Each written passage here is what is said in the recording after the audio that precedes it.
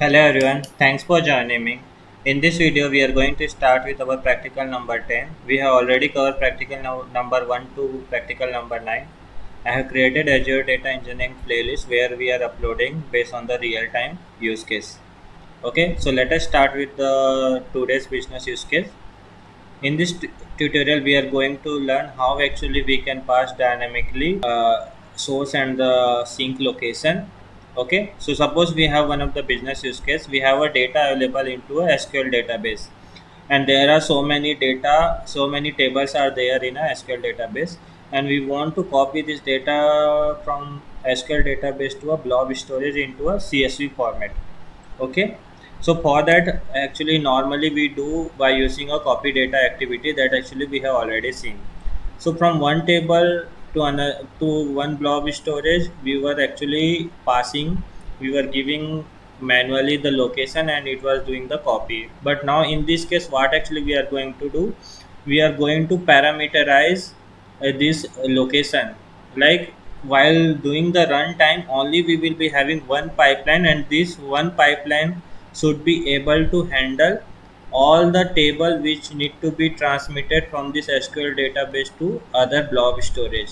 So that parameter actually we are going to pass while runtime. Okay, so that actually we are going to see. Let me open my SQL. So this is my Azure Data Factory. Okay, let me show you what actually we are going to do. Now if you will see, so these are my tables which are available. Okay, so we have a dbo.build version, error log, address table, customer address table, product table. So this so many tables are available. Now we should transfer this data from this table to a blob storage. Okay, as of now in a blob storage I have created only one location. Okay, this is the one location I have created. Let me quickly create one more container.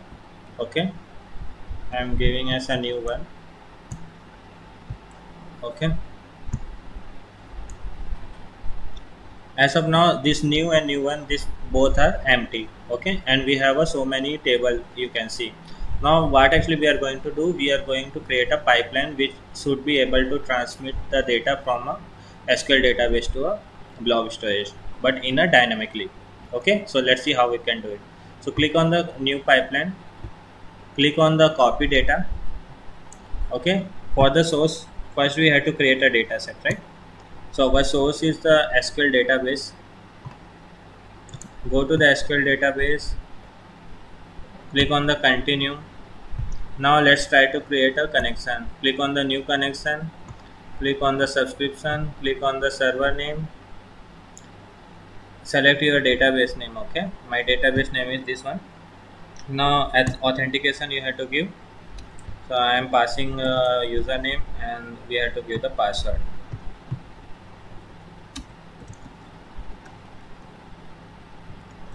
Okay, now let's try to check the connection. Okay, click on the create. Once you will click on the create, you can see there is an option like to select the table name. So these are the table which is now available. Previously what actually we were doing, we were actually selecting this table name, and based on the table actually we were performing a copy activity, but this table should be passed through a parameter, so that in a runtime itself only we are able to select this table name. Okay, so that is how actually we are going to do. For that what we will do, as of now I am not selecting any table name, I am just clicking on the OK. Okay, now if we will go to this data set, here we have one option, go to this data set. Now there is one option like the parameter. Click on this parameter, click on the new.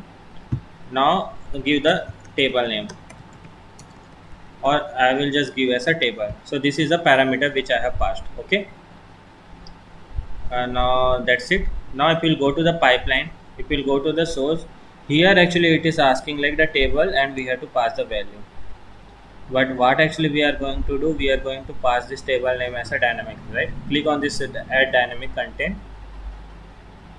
Okay, okay, so before that we have to do one more thing. Okay, so as of now if I will just click randomly outside, so you can see we have one more option like parameter. Click on this parameter, just select the table. Okay, so this is a parameter which I have passed. Okay, as of now value I am not passing. Now click on this copy data. Okay, now click on this table and the value, add dynamic content. Now if you can see the parameter, it is showing table, right? Just click here. Only one time if you will click, automatically it is passing the parameter. Okay, now click on the OK. Now the source data set, if you click open, here also there is one option like edit. Click on this edit. This is spaces for your database, and this is for your table name. So the table name only I want to pass a dynamic with, right? So I will just select the table here also. Okay, and if I'll go here, if I will see my database name is sales lt. Okay, this sales lt is my the database name, and the table name is product. Okay, so what I am going to do, I am just selecting table, database name is sales lt, and this table name I will pass dynamically. Okay. Okay, yeah, so these are the things we have to do. Now after doing this, go to this pipeline. Okay, what are the things we have done? Okay, so let me recap. Go to the data set. In a parameter option, you have to give the table, and you just have to create the table name which we are going to pass. Now go to the pipeline, just click randomly outside. Here also we have created one table, and this also is blank. Now in a copy data, just click on that. In a table name, these are the table which we are going to pass. So this is the dynamically we will pass. Okay, so here, and after that, click on this open, and this is the value which we are going to pass. Okay, in a SQL table also. Let's go to the pipeline.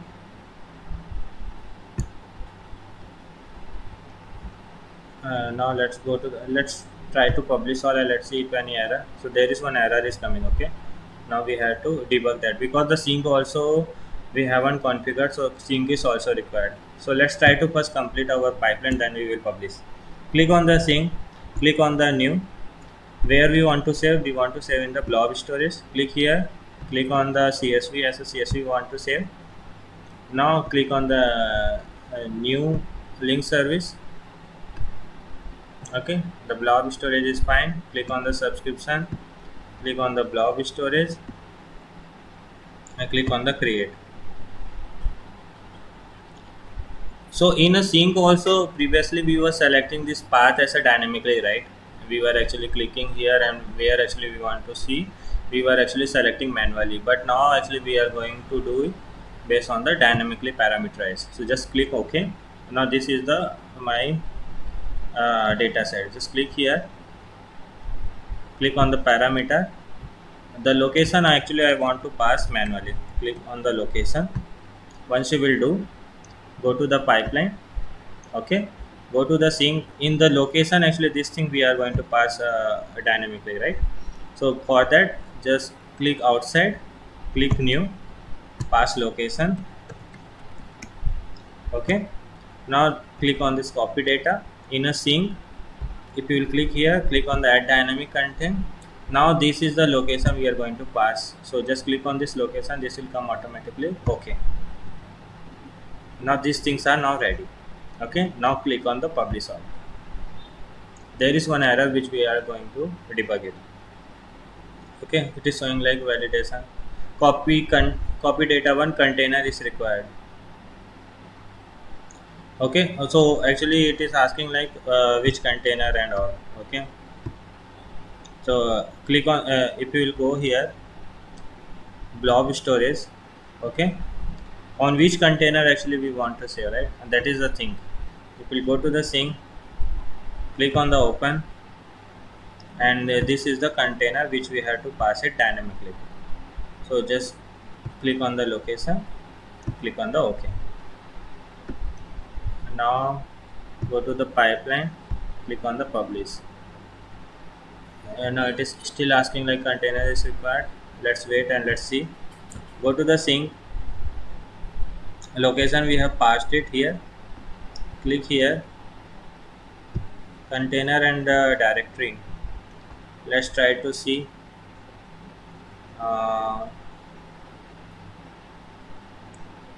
this is the okay. Okay, so what actually we have done, the this is for the container, right? So it should, in a container it should come the path. Click OK. Now click on the publish.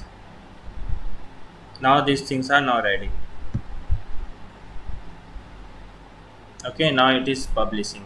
So what actually we have done it, we have created a parameter. So these values should come while whenever we will run, it should ask like where actually you want to save.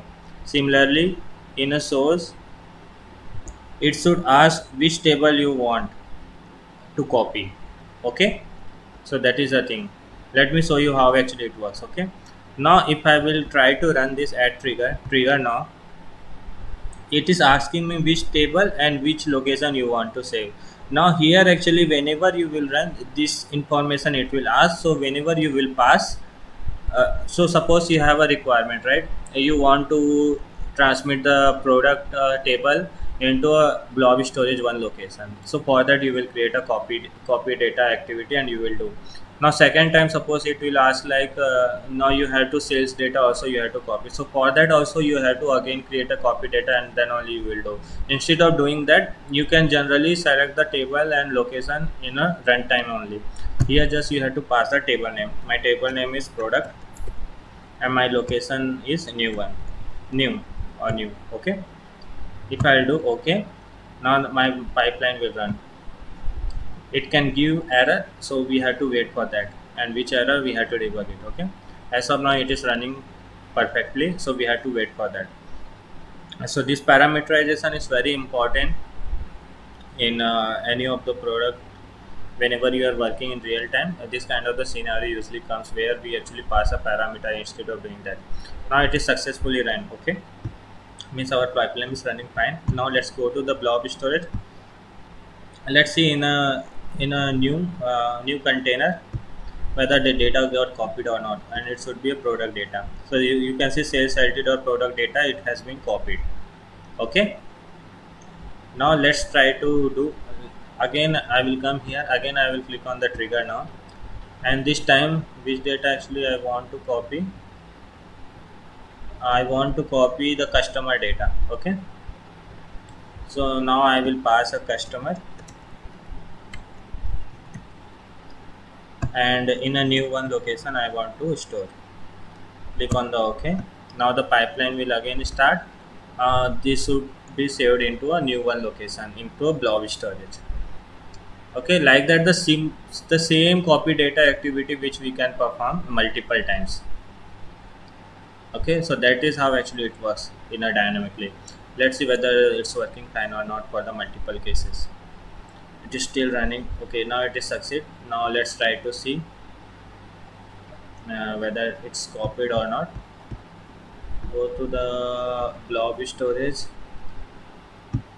Go to the blob storage. In a new one location, the customer information is now copied. So that is how the parameterization works. Hope you like the video.